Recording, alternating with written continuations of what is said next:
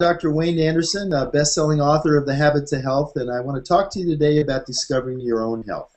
One of the key things we want to talk about is the decision to create health in your life. You know, we all have very busy schedules, and as a result of that, our health kind of goes on the back burner.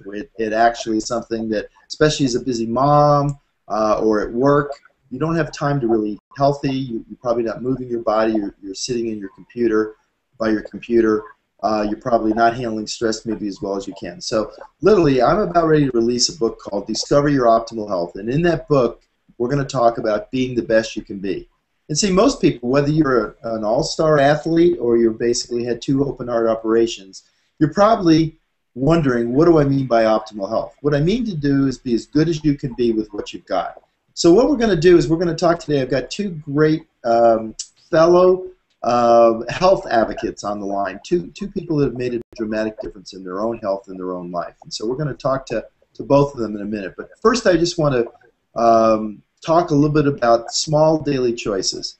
Most people, you know, they think, well, they've heard so much about I've got to get healthier, I need to lose some weight, I need to do this, I need to do that. But what ends up happening is they try something, you know, Christmas time comes and first of the new year, they go on a diet or they go to a gym.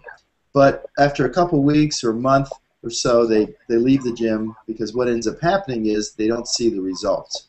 So what's really important to understand that rather than trying to get one thing, going on a diet or going to a gym or trying some unusual technique to get healthy, what health is about really is making small incremental improvements on a daily choice. First starts with healthy eating, healthy movement, healthy stress reduction, healthy sleep. So I have 2 young ladies today. I have first Deborah. Deborah, are you there? Yes, I am here. Well, Deborah, I know why don't you tell just a moment to everybody, to our viewers, about your journey towards optimal health. Absolutely. Yeah, I'm here in Spanish Fork, Utah. I found the program that you Take Shape for Life program about 3.5 years ago. But at that point, I was really in the obese range. I had, gained quite a bit of weight. Every kid that I had, it was right after my 3rd baby, I was gaining a lot more weight. I tried, like you said, everything that I could try. I did, exercising myself to death. I tried all the conventional dieting that is out there, and it seemed like I would lose the weight short term, but I would always gain it back. With this program, it was so amazing to me. It felt different right from the start. Number 1, I wasn't hungry at all. Number 2, my cravings were gone, and I felt really good. And I had a lot of support too. I had a great health coach that helped me every step of the way, and long story short, I lost 80 pounds in 6.5 months. I went from a size 22 down to size 4, and I've been able to keep it off. And for me, a bigger part than just losing the weight is the fact that I've been able to be healthier and to learn healthier habits that have carried on to my family as well. So that's great. And so tell me a little bit about how you feel. I mean, you get up in the morning, you obviously have children, and they're running around like crazy. You've got an intense husband. You've got a lot of different things that go on, and also you don't have a lot of free time. So just talk a moment about what the difference is, because one of the key parameters that people don't really understand is they think that health is an inconvenience. It's they don't have time to exercise, they don't have time to eat healthy, they grab something on the run. But the inconvenience of disease is actually something that can occupy all your life. And as a critical care physician, I spent 20 years taking care of the sickest people, and these are people that literally, many of them on dialysis, that rather than the inconvenience of getting up in the middle of the night to go to the bathroom in their bathroom, they have to go down to basically a facility to have their blood cleansed, the same thing that your kidneys normally would do. So there are things that you can do. So maybe just talk a little bit about what kind of differences that made by making health a priority, and then basically how you've been able to do it. Absolutely. In the past, I used to, I'd wake up in the morning and be really groggy and tired. I'd get to the afternoon and I'd be, ready to take a nap. I used to have to take a 2 or 3 hour nap every day because I was so exhausted, being obese and tired and, definitely very, very stressed trying to keep up with everything. I kind of fell into the trap of eating 2 really big meals a day just because I was so busy chasing after my kids and, doing everything I needed to do. So now it's just such a difference. I'm eating 6 small meals a day.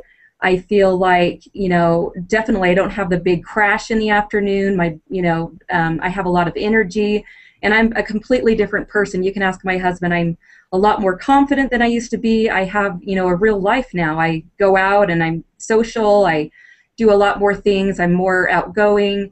Losing weight was just barely scratched the surface of what getting healthy has done for me. So yeah, no, that's great. And what's neat about that, it doesn't just affect your physical health, but as you said, your mental health, and also all the things you do. Between being a mom, being a wife, all the things you do in your business is, you've now become a coach, and you're helping a whole bunch of other people and paying it forward. So all those things are great. So thank you so much.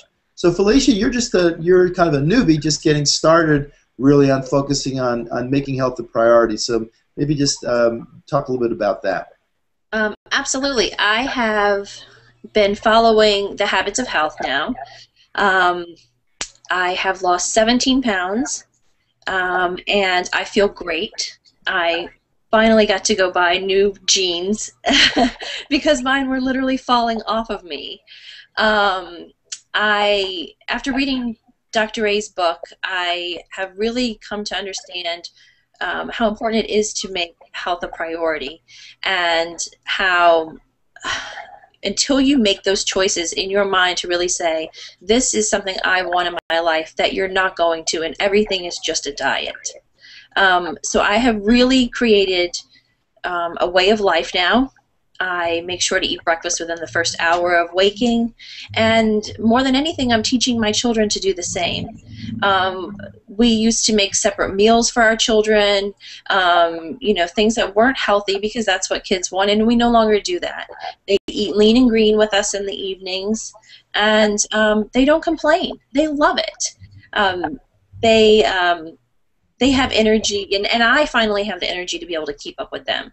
Yeah. And overall just feel great. That's awesome. And that's available for everyone. That's the thing we don't really, we kind of, because of our daily lifestyle and because of eating fast foods, because of the addictive foods and the lack of movement and the stress we're under and the chaoticness of life, we kind of become comfortably numb, to kind of quote Pink Floyd song. And what we don't do is we don't spend the time to make health a priority. And trying to go try to do it on the weekends or try to do it next month doesn't really work. It has to be incorporated into your everyday. So one of the things I recommend, for those that are listening and want to learn more, is I've created a 30-day challenge. It literally is 30 days where you can sign up. You can go to the website and sign up for it. It's free. It doesn't cost anything. And it will actually take you on 30 days of adding the habits of health. And those are small little things that you do. And what I both heard Deborah and Felicia talk about is making a choice. You make a decision that you want to create health, and then small incremental steps. See, whether you have a cheeseburger for lunch today, French fries, or you have a salad, make very little difference today. But over time, those small little changes can make all the difference in the world. And what we do with the Habits of Health is we focus on all those different choices. You make over 200 food choices a day. And when I evaluated and looked at people before they've really understood how important mindfulness was, to become mindful and make health a priority, most of the choices were actually heading them towards the habits of disease, heading them towards a path towards non-sick and eventually becoming sick. And unfortunately, the medical delivery system is not there to help you create health. It's waiting for you to have those secondary things wrong with you, those symptoms. And once they can categorize you into one of those symptoms, then they put you on medicines. But none of that has anything to do with creating health. So again, I want to thank both Deborah and Felicia for joining me. We are very excited. We are gathering a group of like-minded people that want to make health a priority, and we're very interested in you taking a look at what we're doing. So thank you so much, guys, and have a great day. Thank you. Thanks.